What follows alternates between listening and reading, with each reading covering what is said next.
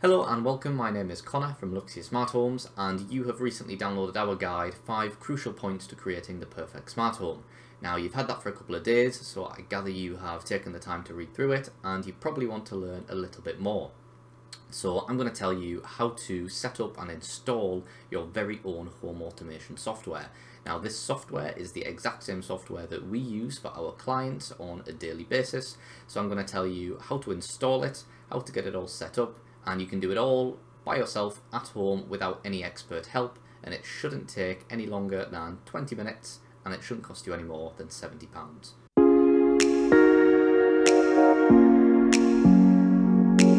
Now the software that we use is a free and open source piece of software, so anyone can download it, anyone can install it, anyone can use it, and we're going to show you exactly how to do that. But firstly, you are going to need a couple of things. Now the first thing that you're going to need is a Raspberry Pi, and this is the most expensive thing that you're going to be purchasing. Okay, you can probably pick one of those up for around £60 these days. Get them on Amazon. I will leave links in the description below. I will also leave links to any websites or any bits of software that we visit and use today. Now next thing that you're going to need is a micro SD card to fit inside of your Raspberry Pi.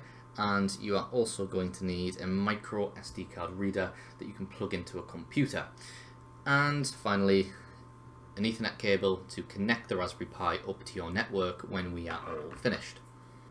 So let's start by grabbing our micro SD card and our micro SD card reader. We're going to plug this in here, and then we're going to connect this to a laptop so we can read it. So now we've got our micro SD card connected, we want to go and download the Raspberry Pi OS. Again, I will link this in the description below. So you just want to come down here and you want to either download for Windows if you're on Windows, or download for Mac OS if you are using a Mac. So now you've got your micro SD card connected to the computer and you've got the Raspberry Pi software installed and loaded. We want to choose our device. Now it will bring up a list of all of the different Raspberry Pis. You want to select the Raspberry Pi that you have bought. If you're not sure, go back and check online if you've bought it from Amazon or if you have an invoice. And if you're still not sure, you should be able to open the Raspberry Pi up if yours is in a case, and you'll see the board inside here. On the board it will be written as to what model you have. So in this case we've got the Raspberry Pi 4. So we'll click that back on and then we will select Raspberry Pi 4. So now you have selected the correct Raspberry Pi device, you want to choose the operating system. So we're going to hit Choose OS, and we're going to hit Other Specific Purpose OS, and then we are going to click Home Assistant and Home Automation, and we're going to click on Home Assistant. And we're going to hit Home Assistant OS 11.2, the one at the top here with a little blue house. So now we have our Raspberry Pi selected, we've got our operating system selected, we just need to select our storage device, which in this case is the micro SD card that we've plugged into our computer. So if we click on this here, you'll see the mass storage device. Now you might only have one, you might have a couple pop up if you have multiple storage devices connected to your computer. Be very, very careful which one you click, alright? Confirm that the one you are selecting is definitely the correct one. Alright, make sure you are selecting the micro SD card, not some other storage device that you have hooked up. Now you can do that by checking the size, make sure that the size matches, or if you're really unsure, unplug your micro SD card and you'll see it disappears, and then you can plug it back in and it'll pop back up like that, and now you know that is definitely the correct one. So we're going to select that there, and now you've got all three things selected, you want to hit Next, and it'll just tell you that it's going to erase the device, so it's going to do a format. Just hit yes, because that's what we need it to do, so make sure there's nothing else on there that is precious that you need to keep, because it does need to be formatted. So that's going to do its thing, and we'll be back when it is all ready to go. So this process does take a little while, so I would advise that you actually go away and get yourself a cup of tea, because it's not a quick process. It will first write the data, so it will say that it is writing, and then it will say that it is verifying, which is the second step. As you can see, it's currently verifying. So yeah, nearly there, but like I say, may as well grab yourself a cuppa while you wait. Alright, so there we have it. We now have Home Assistant OS 11.2, which is the latest version of the Home Assistant operating system, and it has been written to our mass storage device. We can now remove the SD card from the reader. So hit continue there, and we can now take our micro SD card from our reader and we can go over to our Raspberry Pi and put this in. Alright, so we've got our micro SD card here flashed with the Home Assistant operating system, and we've got our Raspberry Pi 4 ready to go. So we're going to take this and we're going to look for the micro SD card slot, which is here on ours. And we're going to take our micro SD card and we're just going to pop it into the Raspberry Pi here until it fits in nice and snug. So you can see there, our micro SD card is fitted all the way in. Now we're going to connect up the power supply for the Raspberry Pi, which ours is a USB-C here. Plug that in, so that will begin to boot up. And then we're going to grab an Ethernet cable, okay? And we're going to plug this into our LAN port that you can see there. So we're going to hook that up. And the other end of this Ethernet cable should be plugged into your router. And if it is plugged up correctly, you should see some little lights on the LAN cable there, letting you know that it has a connection and it is indeed passing data. So now that that is all hooked up, we are going to make our way back to the computer for the next step. Alright, so we have got our micro SD card formatted, that has got the operating system on, that is then plugged into our Raspberry Pi, which is powered up and connected to our network. All that's left to do is access the user interface and begin messing around with our smart home. So to do that, you want to jump onto a computer, get onto a web browser, Google Chrome, whatever it might be, and you want to type in homeassistant.local:8123, enter. And that will bring you to the user interface, which should look something like this. You'll see it is preparing Home Assistant and it can take up to 20 minutes. You can actually show details down here and it will show you exactly what it is doing. So just leave this alone, let it do its thing.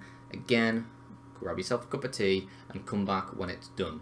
Try not to interfere, don't try unplugging it and plugging it back in. Just be patient, let it do its thing and come back when it's ready.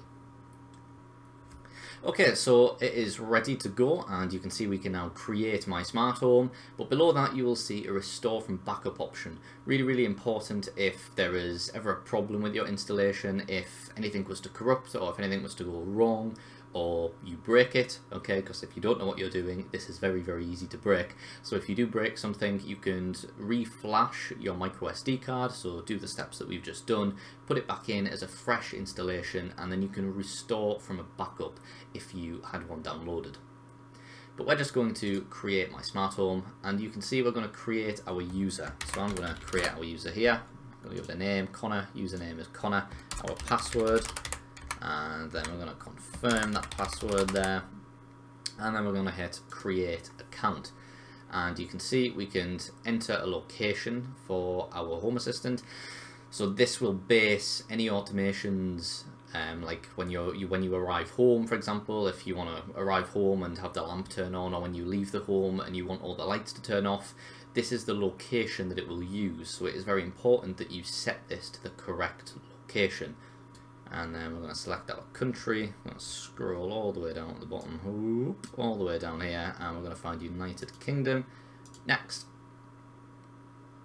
And here you can share like your diagnostics and your usage and all different types of data. We're not going to do that, we're just going to hit next. And you can see here it has already detected loads of compatible devices. So it's found some Bluetooth devices, it's found our Bond, it's found Shelly's, Unify Protect, ESP Home.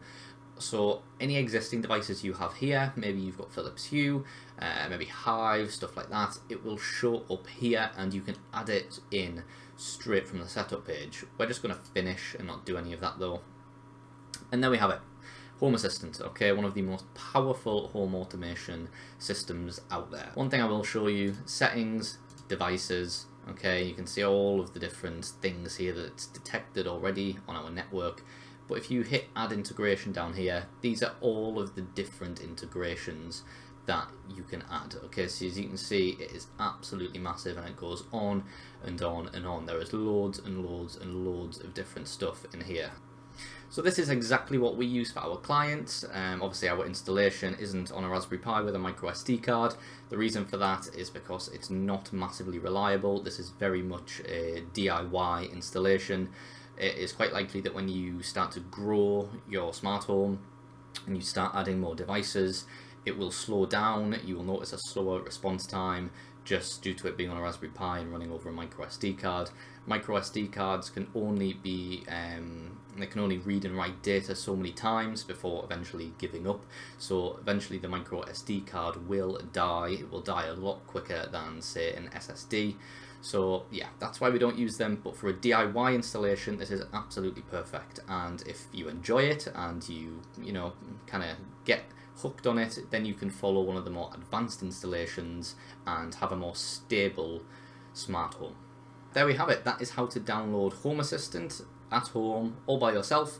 Now that would cost, I don't know, maybe 60, 70 pounds at most. Most expensive thing here is the Raspberry Pi. Like I said, the software itself is actually free.